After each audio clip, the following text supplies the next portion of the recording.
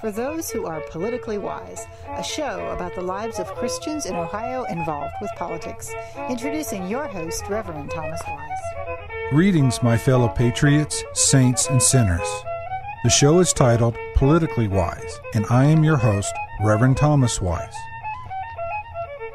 At the end of the show, there will be a blessing. Don't miss it. But first, a word from our sponsor. Do you pray for a politician? Do you think a politician can be a Christian? Do you think politicians should stand up for Christian principles?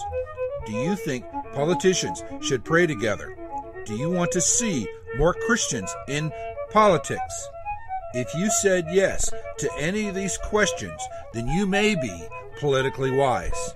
Subscribe to Politically Wise on Facebook or on YouTube. Thank you. The opinions and statements on this show belong to those who give them. The rest of the show belongs to Thomas Wise Words. All rights reserved. Thank you for listening today. If you want to email me, you may do so at politically.wise@gmail.com. Hello, my listeners. This is Reverend Thomas Wise, and I have a very special guest today.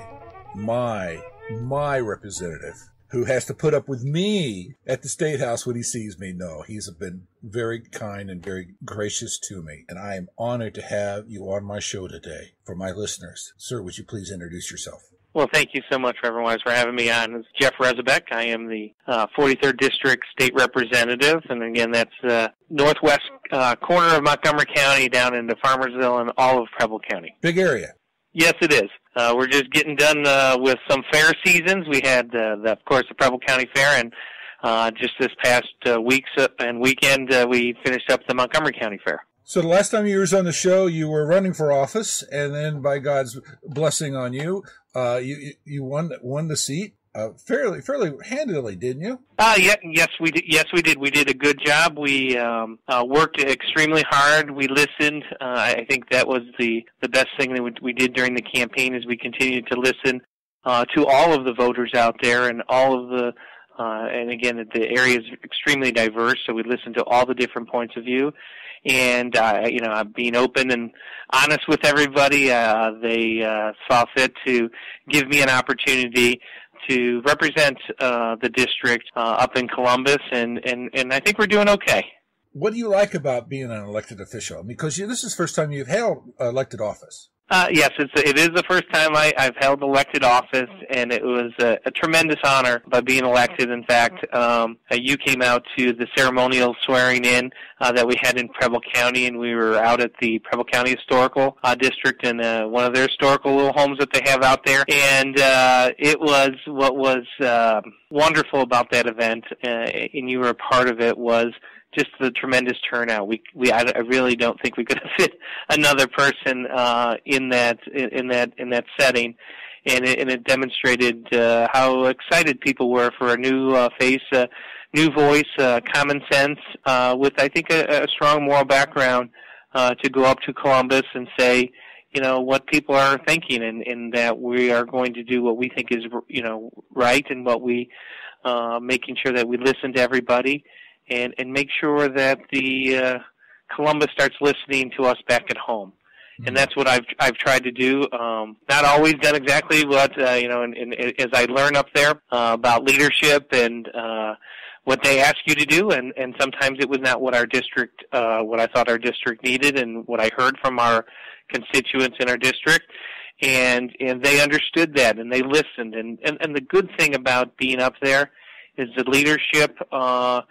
In Columbus, especially in the House, they have a strong faith and moral background that they listen to the representatives who are listening to the people, and I really enjoy that. That was one of the big things that I had a concern about, being new, not knowing the whole operation up there, but this leadership team has involved me in a lot of things to make sure that my voice is being heard, and making sure we're doing the right thing for the people in the 43rd.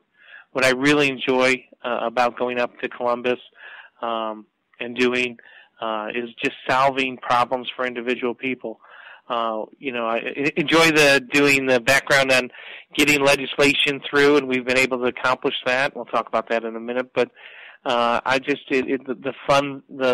best thing and the fun thing for me is my legislative aide and Kevin and I solving constituent problems. And there's a quick example.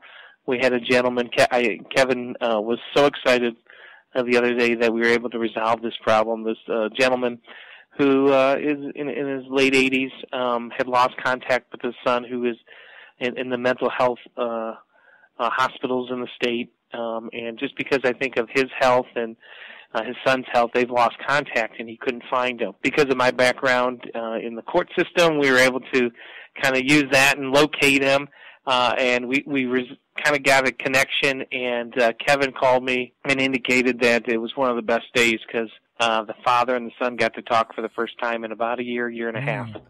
And so it was really good that and those are the good things. Those are the simple things that we can do for everybody, that if there's a problem, we'll try and get you the answer. And those are the good days that we have. And we've had a lot of those good days, so it's a lot of fun. Big time commitment. Yes.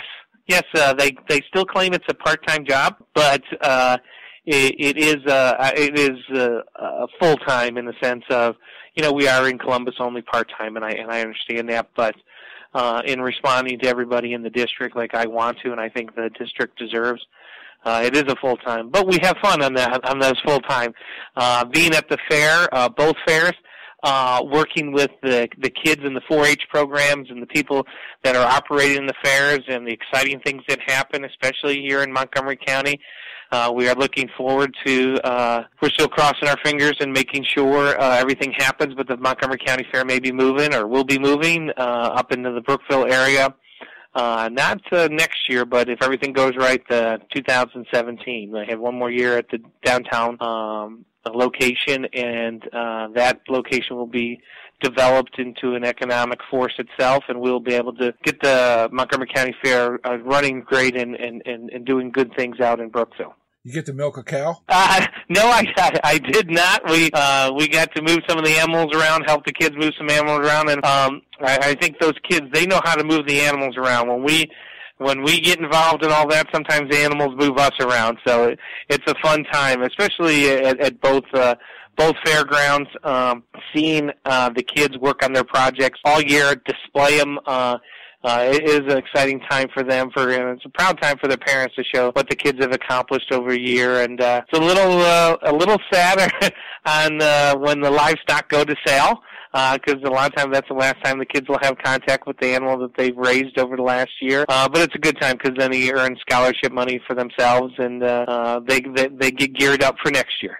You're up in Columbus, so you've been there a year now. You know where all the bathrooms are at. Yes, we're learning.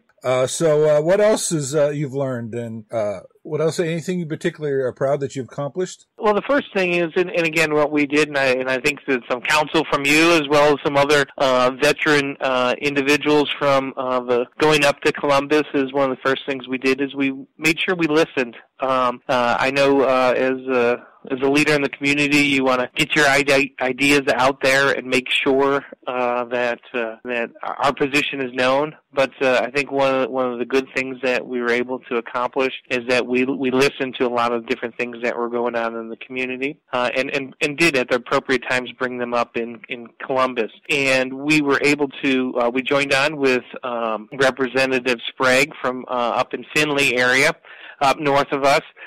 He had asked me to become involved in a bill with most people know it as Narcan. We'll call it naloxone. It is a drug that really has no side effects.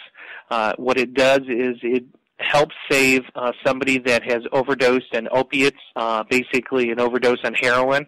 This drug, if given to them when they're in the middle of that overdose, will bring them back to life. It basically stops the overdose and eliminates the heroin. And we were able to, they had begun a process up in Columbus of trying to get this drug out. It originally was going out to first responders with Representative Sprague and my bill, which is House Bill 4. We wanted to give it have that access to family members, close friends of somebody that you may know who is using drugs so that you can have it available and save that life. And we were able to work it through, and that was a great thing of learning the process of getting it through the House committees and on the House floor, as well as then going over to present it in the Senate, and then coming back. There's one little change, came back to the House, we got it through. I think we have the highest vote count, and that really doesn't mean anything. It just kind of shows that you've worked the bill really well and that everyone thought it was a wonderful and great idea, because we had it 98-0 vote on it. So we were extremely proud, and with Representative Sprague, who is a wonderful individual who helped me go through and learn the process. That bill became law. The governor signed it in the early part of July, and we are saving lives on a daily basis with this heroin epidemic that's gone throughout our state, and particularly in our area. It is just tremendous, and we are making a difference. You not only hear that from family members, from first responders, but I've received a few letters from individuals that have been saved themselves, and they're on the road to recovery. And this is not an automatic fix. It's to give them an opportunity to live and give them an opportunity to change their ways and do better in life. So we're really proud of that. We've got some other bills that are out there that are in the middle of the process. And again, it's just stuff that we think is important with regards to helping our community, especially on the drug issue, not have access to some of this just simple stuff of, just IDing so that the kids don't get access to abusing cough syrup and cough medicine. Just having an ID that says you're over 18, that you can get that. That's one of the bills that we're working on. I think we'll be successful on that. It's been received well, and one of the things that we've done is we've also involved everybody. The one lesson that we learned up there from somebody else that didn't do it correctly is if you don't involve everybody in the conversation, you'll have a rough time getting any bills or any ideas through. And so we want to involve everybody, and we've done that, and I think we've got a good reputation up there. So we're doing well. Have a law practice? Yes, I do. That early on I stepped out of that for just a couple of weeks in a sense to get settled up there, but we've been continuing to do that. I still work. I do a lot of criminal defense, but most people know me in the juvenile court area, and so we're still trying to help a bunch of kids and families get through the system and make sure that they have a good life ahead of them. Linda asked you a question about your faith. The last time you said you were a practicing Catholic. Yes, I am. In fact, we did. We had a. I'm trying to remember the date now. I think it was, I'll share this with you as well. I think we were going to talk about it. I was on a mission with the University of Dayton School of Law. We went down to Ecuador, but when I got back, the chapel was where normally I go to Mass on campus. The chapel was redone, and it was, they had an opening and re-blessing of the chapel itself, and it was, it's spectacular. I think it's very humble. I think that's part of a Maronist tradition, but it is a beautiful. It was beautiful before. It's even more beautiful now. The stained glass, and so I think that's done well. We did do a mission down in Ecuador, kind of a connection with the Maronists. We went down and with Brother Giovanni, who is in Ecuador. He's Italian, but he's been in Ecuador for over some 30-odd years, helping out several of the school systems down there, or the individual schools. And we went to 2 different schools, interacted with the kids, saw what they needed, as well as focusing on the environment. He has a big connection to the environment. We were able to. Well, I think our faith and all that was challenged a little bit. We had a day or 2 days living actually in the jungle, up in the mountains. We had to walk 2.5 miles up, almost to elevation of 10,000 feet, and with the law students and Judge Huffman, who also attended with us as our leader. It tested our faith to get up to the top of that mountain and see what's called the cloud forest.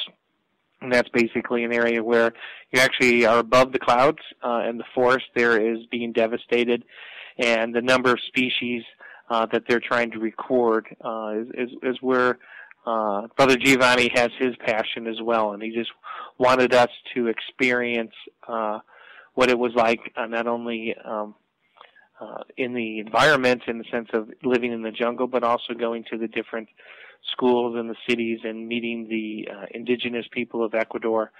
And his idea, a lot of times when you go out on a mission, it is to do a lot of work while you're there, and that's true. That's a good component to it. But Brother Giovanni also explained that this particular mission was much more than that. This particular mission it's not just at the end of the day you pat yourself on the back and you say we did a good job and helped individuals while in the country, and that was a good experience. But his goal on our mission was to make sure we come back and we acknowledge and we explain what happened and what we did and what the issues in Ecuador are. His big thing is about education and helping the rural population just have some education. The one class we went to for the day was about, they have kids anywhere from 5 to, the oldest one was 13, and they had math that day, and each of the kids probably got maybe 20 minutes, each of the grade levels maybe got 20 minutes of math, because we have one teacher trying to serve kind of 6 different groups and different levels of education in math. And then the rest of the day, of course, is dedicated to them meeting their basic needs.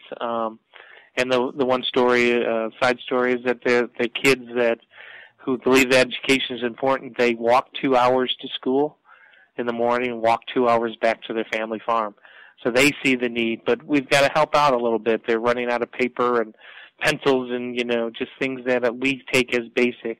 And Brother Giovanni wanted to have us go back and express the need that the children of Ecuador have, and that they can do great things down there if they just get a little help.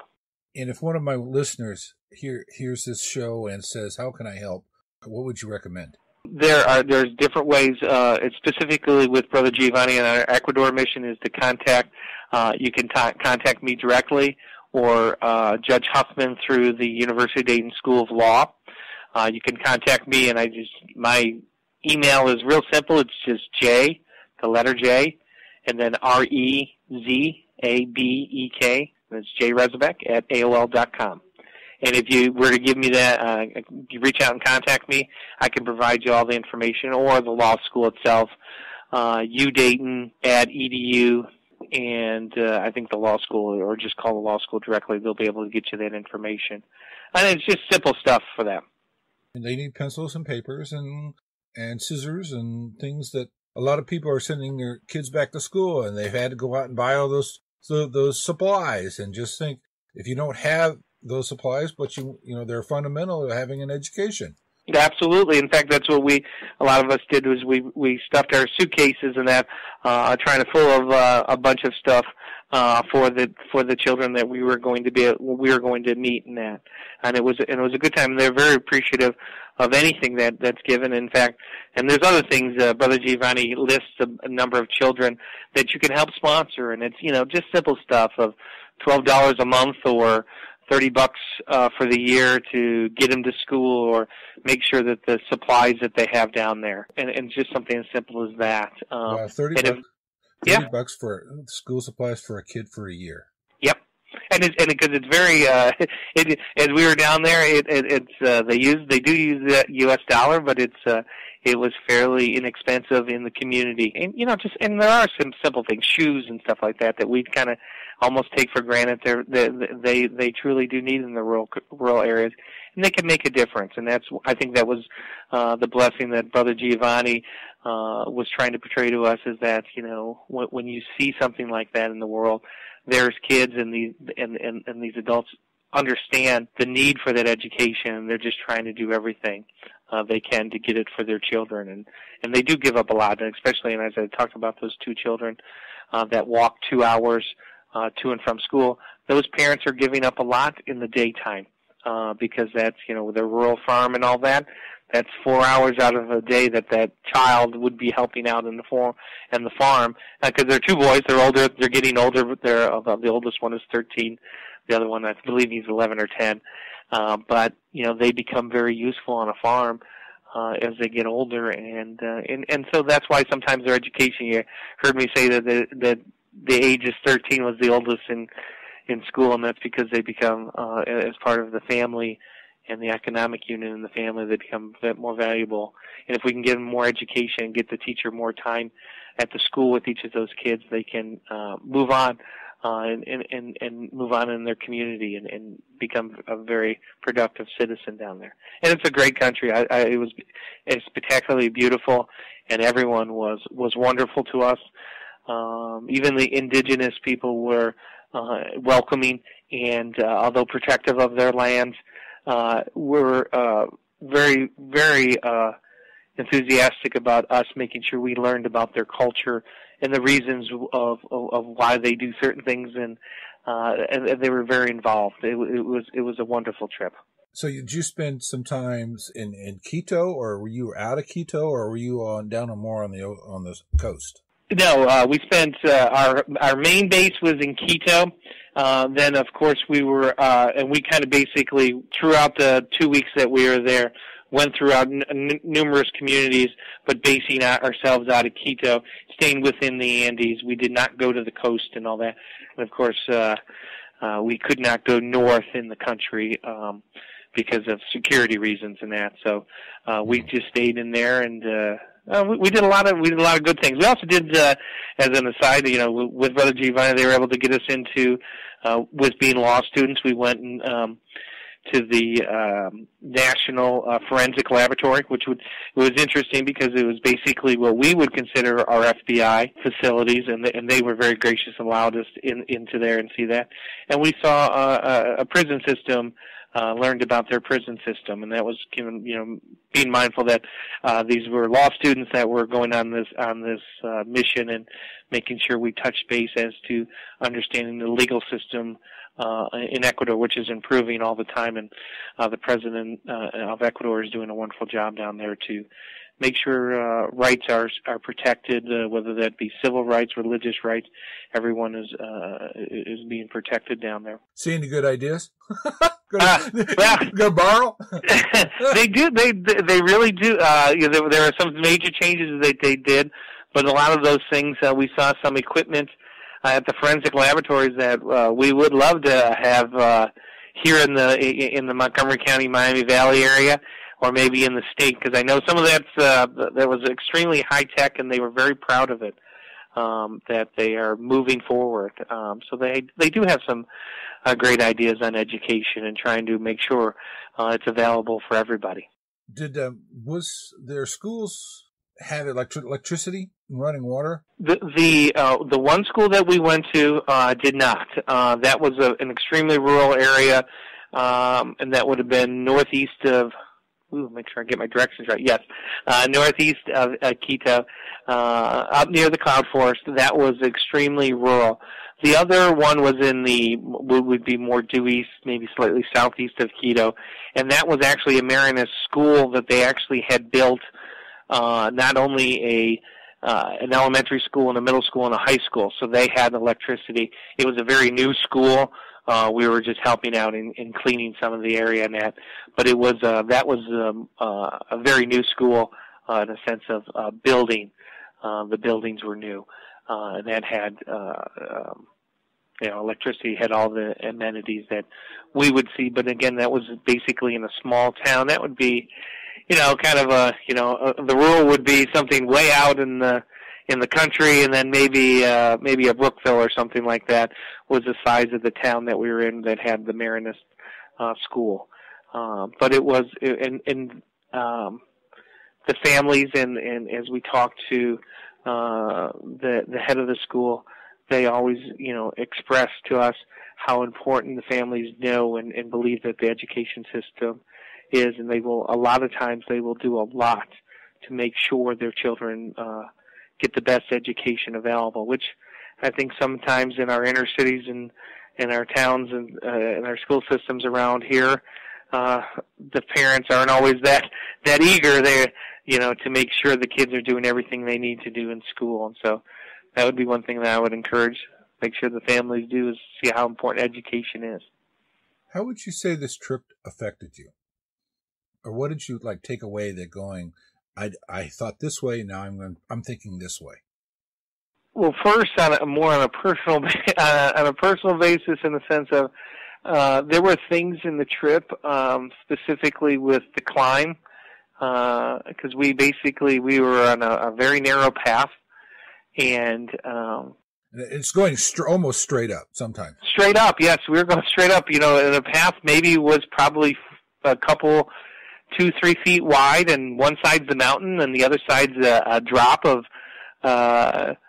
maybe 500 to 1,000 feet, and you had a stick for balance. And the encouraging of what I thought was amazing is, as we went up, a number of the students were apprehensive and just were, questioning whether or not we should continue. And as a building thing, and I think that's the thing that Brother Giovanni talked about, is that we all had good faith in not only in each other, but we had faith in our guide to make sure that we were going to make it. And the encouragement that you saw from each student to the other student to myself to keep on going, even though we would ask for breaks and all that, and we would take them. But we, going up that height, when we made it, when every one of us made it, I think that seeing the students and even Judge Huffman and myself, the accomplishment that we were able to do it, and we persevered. That was a challenge that I think a lot of us, when we came back down and you look back up that we actually did it, we were, quite proud of ourselves that we accomplished that.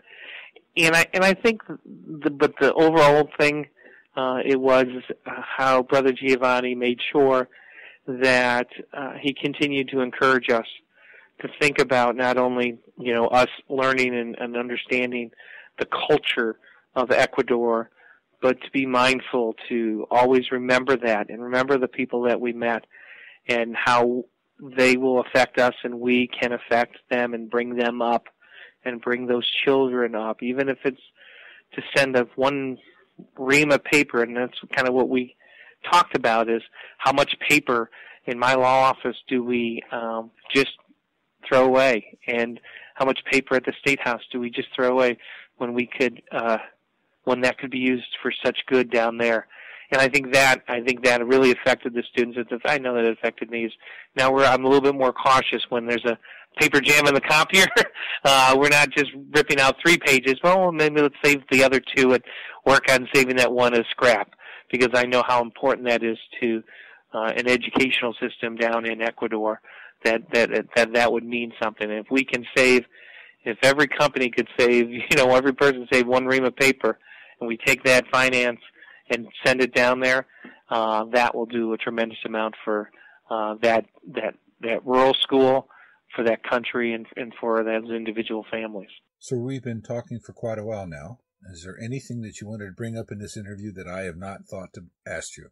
No, and again, if people need anything or need any help from me or have any additional questions, whether not only it doesn't even have to be in our district about the Miami Valley or the state of Ohio, they can always reach out to me on either the email address or contact me at the State House or my legislative aide, Kevin, up at the State House, and just look it up online. They'll give you the connections and all that. But if there's anything that you need, not only call me, but if I'm not your state rep, make sure you call your state rep, because we can really help solve a lot of problems. All right, sir. Well, thank you again for being on the show.